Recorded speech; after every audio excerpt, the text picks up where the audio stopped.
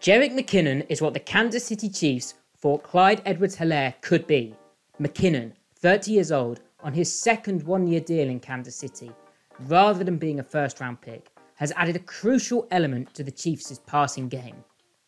Kansas City's adjusted to the way defenses are playing them, becoming a more balanced attack, although it's still one that can hit the big play. I'm Matty F for the Underdog Fantasy Film Room. Let's get to the tape.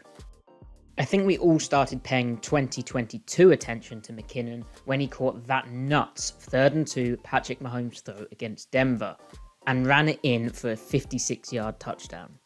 This was the real beginning of the pair's chemistry, on schedule and off schedule. Since that point, defenders have got real concerned about McKinnon's ability to slip out of the backfield, and Mahomes has subsequently prospered on the ground instead. Check out this 3rd and 4 from Week 15 at the Texans, where the game was tied and Kansas City had less than 2 minutes left to play. McKinnon chip and released out of the backfield into the flats, checking on his quarterback. You can see the nearest defender converged on the running back out wide as Mahomes started to take off.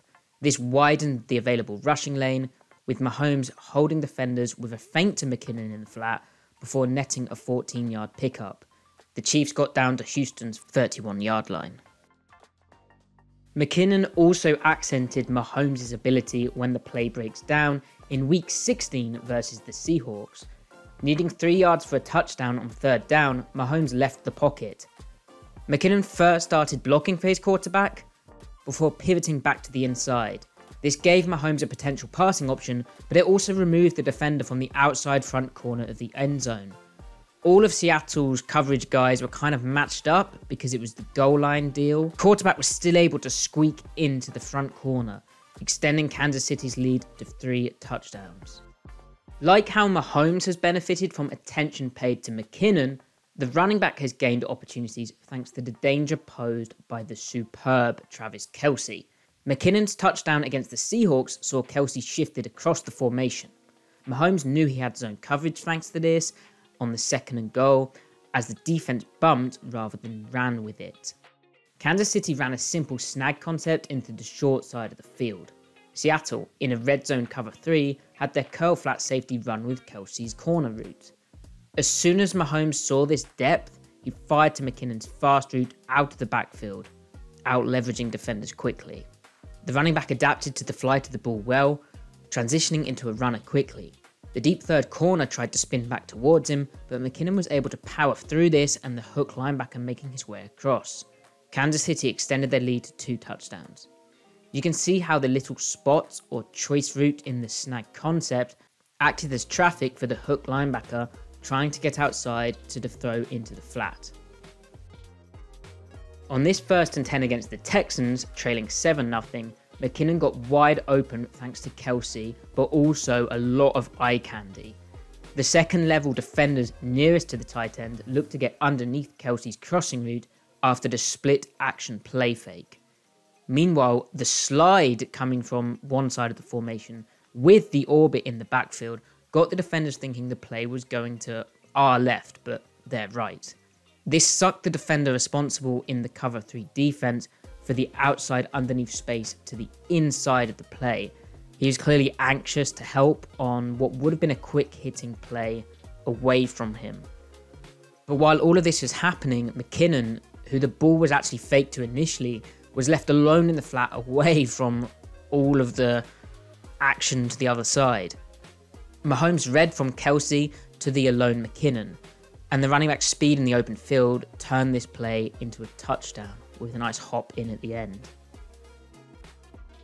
Where snag works well against zone defense, crisscross running back releases work nicely against man-to-man, and the Chiefs love these in short yardage and goal line situations because they capitalize on the traffic in those condensed areas.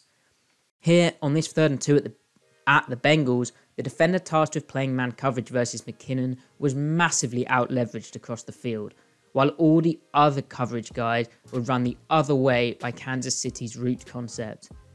This was an easy separation touchdown for Mahomes to hit, and the Chiefs then got the game within 4 points. And McKinnon almost killed a guy at the end as well, clearly letting out some frustration. What makes this McKinnon stuff exciting is that Andy Reid and Jerick McKinnon have grown even bolder with him out of the backfield, giving him funkier and what you could say more creative concepts. One thing they've done is played around with the way they run screens to McKinnon. This play with Kansas City down by 3 in Cincinnati on a 2nd and 10 with less than 5 minutes to play saw the back fake to his right as though part of the protection scheme before swiveling back for a screen catch. From there, he had enough wiggle to get behind his blocks and bring up 3rd and short. This kind of disguised pivot screen caused the Broncos more issues. This game had got within 1 score and the Chiefs faced a 2nd and 10. With Denver blitzing, the linebacker responsible for McKinnon stepped up with the pivot, thinking the back was part of the protection scheme to where Denver was bringing the pressure from. This linebacker probably thought he could add on to the pass rush, or maybe just hold up McKinnon if he released that way. This was enough for McKinnon to lose this defender as he broke back to the other side, and he caught the screen pass to that outside for big yardage, putting Kansas City inside Denver's 10-yard line. Honestly, this kind of execution is basically impossible to defend for the Broncos in this situation. The linebacker read it right at first, and by the time he realised, it was just too late. We've already seen messing with linebackers, but what was big about the Seattle game, the latest McKinnon excellence, was the Reid Bieniemy boldness leading to a successful primary target for the running back down the field. It was a coverage beater that was easily open for Mahomes, and this is when the defenses that Kansas City is going to play are really going to be getting headaches. On the 1st and 10, the first drive of the game, the Chiefs shifted McKinnon strong, giving them 4 receiving threats to one side of the field and putting the running back to the same side as the tight end. This saw Seattle shift their front, placing the backside linebacker, the man responsible for McKinnon, over the center in an A-gap. The Seahawks was running a too-high defense that basically had them light in the box, and the linebacker, the one responsible for McKinnon, was worried about the run fake inside. He then realised it was a play fake and saw that guard pulling with Mahomes rolling out to his left, our right. And so he started trying to get underneath a potential crossing route from maybe a flood type combination. But instead, Mahomes was on a designed throwback play. While the linebacker did actually realise this, he was playing catch up, first coming down, then running back up, and then realising the unusual play.